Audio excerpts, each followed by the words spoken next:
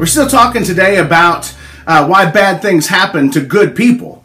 And that is taking a lot of assumption upon ourselves to call ourselves good. Well, I don't kill, I don't steal, I don't commit adultery, I go to church, I do all these good things, I pay tithes, I give to the poor, I'm a good person. Well, Matthew chapter 19 paints a little different picture. Matthew 19 verse 16 says, "And behold, one came and said unto him, Good master, what good thing shall I do that I may have eternal life? And Jesus replied to him in verse 17 and said, Why do you call me good? There's none good but one, that is God. But if you'll enter into life, keep the commandments." So basically, he'll give us eternal life if we'll keep the commandments. But that doesn't make us good. You know, Ecclesiastes 7:20 says, "For there is not a just man on earth that doeth good and sinneth not." And so we know that by those scriptures, none of us are good. In fact, the Bible tells us that all have sinned and come short of the glory of God. So how can we call ourselves good? Well, we call ourselves good because we try to live by the commandments, but still compared to a holy God, we are still unholy. Compared to God, who is perfect, we still show up evil. We don't look good compared to God. Compared to God's holiness, we're still fallen, broken man. And so, why do bad things happen to good people? Well, it's really hard to call us good because we still have sin in our life.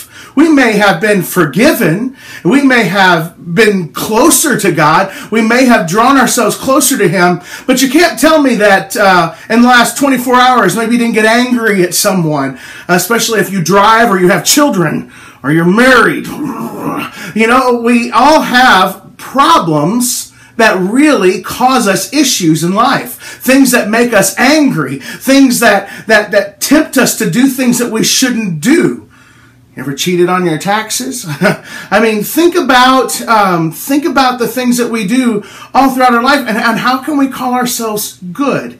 Well, you know, bad things happen. You know, the Bible is clear. It tells us that it rains upon the just and the unjust. God gives fair and equal treatment to you, whether you're sinner or saint. He does all of those things. However, there is a blessing for those who will walk in the ways of God. And we'll get into that a little bit more tomorrow, how we can walk above the curse. But for today, we still operate in a sin-filled world that's full of sin.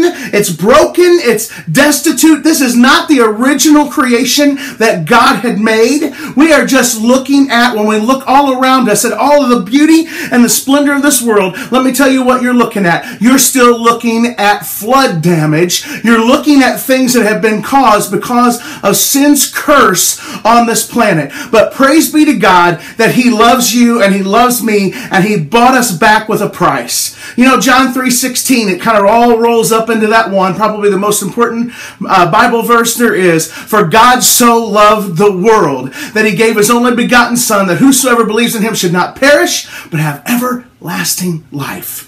Now remember, friends, if all of this happened, if this whole entire curse happened just because of one act of obedience, because of eating a piece of fruit, if all of this was caused by that one thing, how can we really call ourselves good?